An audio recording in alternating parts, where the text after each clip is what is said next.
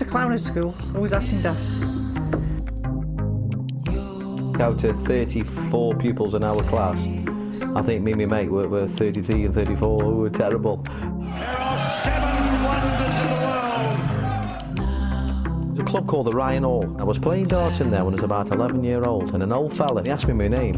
And I said, oh, Phil Taylor, like. And he says, you'll be the best player in the world one day, you will. I am now going to introduce you to the 8th wonder of the world. He's a good lad, in my eyes. Mind you, I'm biased, of his mother owns her. When he's here, he's Phil. When he's on stage, he's like a different person.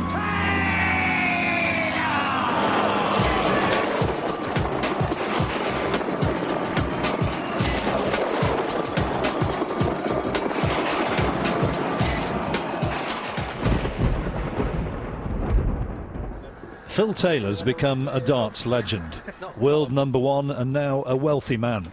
But there's not too much flash about him. The trappings of fame and fortune are kept very much at arm's length as he stays true to his roots in the potteries. We don't live a lavish lifestyle. We don't want a lavish lifestyle. We just want a normal life. And that's why we don't move, we don't go anywhere. Got great neighbours, couldn't wish for better neighbours. Do you enjoy it? Do you enjoy being famous?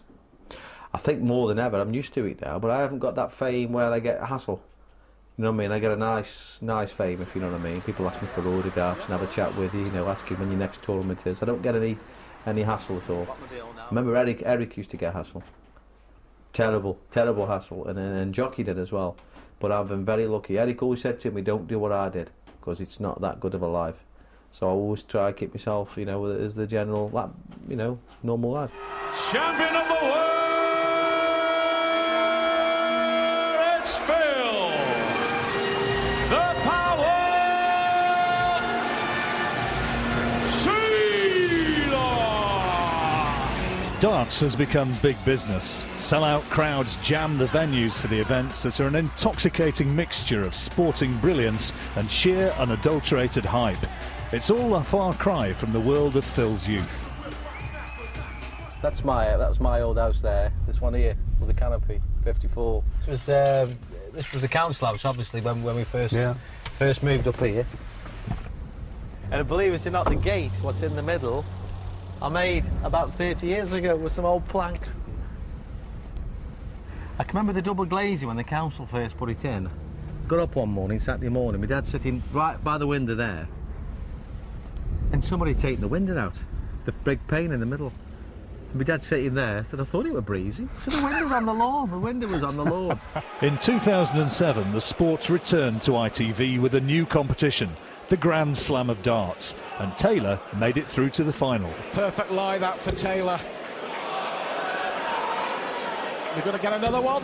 You just knew. 4 apiece. Because I lived here from when I was about 4 years old till I was about 22, so probably 18 years I lived here.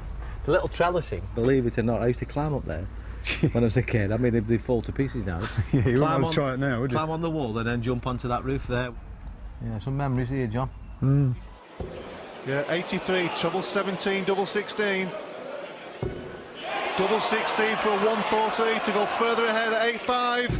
Yes, fantastic finish by Taylor. Unbelievable. Has that view changed a lot over the years? No, not at all, except there used to be factories there. And I'll tell you what we did once. The big oil drums, empty ones. We lit a fire down there and we put the oil drum on it. Right? Me and my mates did, you could hear this starting tryst. Right, come on, we've got to about here and hear this bang. I mean, from here, it must have gone 100 foot in the air, this one. Oh, God.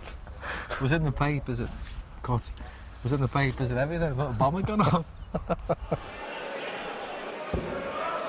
That's one in the treble. That's 2 of them. 7th 180. No ball games. That'd have been gone when I were here. Was this where you used to play? Yeah, this was our goalpost here. Dart Avenue. Dart Avenue, that's the one. But this was our goalpost. So when you were out there, you chucked the ball to your mate like that, and if you missed the ball, you had to leg it quick, get down there, go fetch it. Because it used to go right round the heart. You got about half a mile down there. I know. It's all right getting down, it's coming back up again, it's the problem. Double top.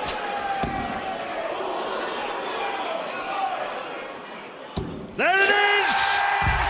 Phil Taylor has taken the Grand Slam of darts. Taylor's form in Wolverhampton was just breathtaking after a year when some had begun to wonder if his era of dominance was drawing to an end.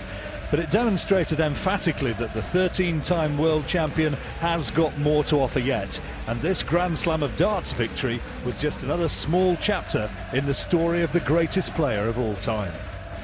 Mum and Dad never had any money, you know, always struggling for money. Same as any family was then. My dad's wages only lasted till Thursday. So me and my mother used to go collect copper wire and wait in and burn it off and whatnot. Wait in, ready for the Friday's food money. I was a cheeky little bugger, like. I don't know if you can say bugger. There's one of the old bottle ovens there on the left, see it? Yeah. In there. The old kilns. This was Johnson's Tiles here, this was. That's where my father worked for 30 years. Johnson's? Yeah. Mother used to work in a small pot bank here years ago. Can you remember the first time you ever picked up a dart? Be when I was a kid. My mother will tell you better than I will, but maybe 5 or 6 years old, probably. Only played for fun on one of them paper dartboards them days. My dad had the brass darts and whatnot. But my dad always went to the pub, see. That was his era. You know, he loved going out. Didn't like stopping in, my dad. But there's a club called the Ryan Hall. And why it springs to my mind is Robbie Williams started there. He sang there when he was a kid. And I was playing darts in there when I was about 11 years old. And an old fella, and he asked me my name. And I said, oh, Phil Taylor, like. And he says, you'll be the best player in the world one day, you will. Like, yeah, right. You know, never even took darts serious then. But I can remember it to this day. I mean, he'd be long gone now, but it was spooky the way he did it. And funny enough, I was at Rob's the other week, and I said, you know, me and you started in the same place. You know, our careers, really. That's Ryan Hall there. Oh, here we go. That's where that fella said to you. Me and Robbie Williams used to sing in there, believe it or not. But this was a pub here. Well, that was Rob's here with these grey gates there. That was where Robbie lived with his mum Jan. But I'll tell you a little story. He come back with his dad from golf. There was all girls outside. And he told his dad, drive past. And they parked round the corner here, Norman Avenue. And he'd had 2 songs what had like flopped. And he says, Dad, I've got a song. He says, and if it doesn't make it, I've had it. And he sat in the street here. He's telling me the other day. And that's where he sang the song to his dad. His dad said it was brilliant. It was called Angels. The perfect first one. Not wrong with the second one either.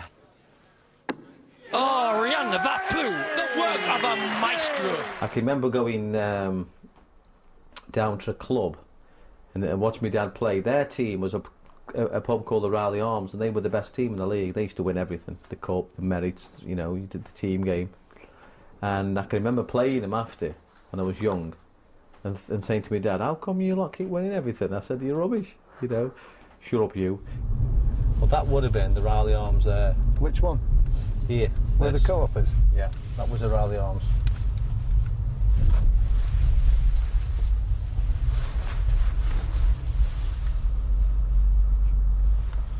This was the team to beat, the Raleigh Arms, when I was a kid. As you walked in, the dartboard was on your left-hand side, so you say, put us a P up, because they'd be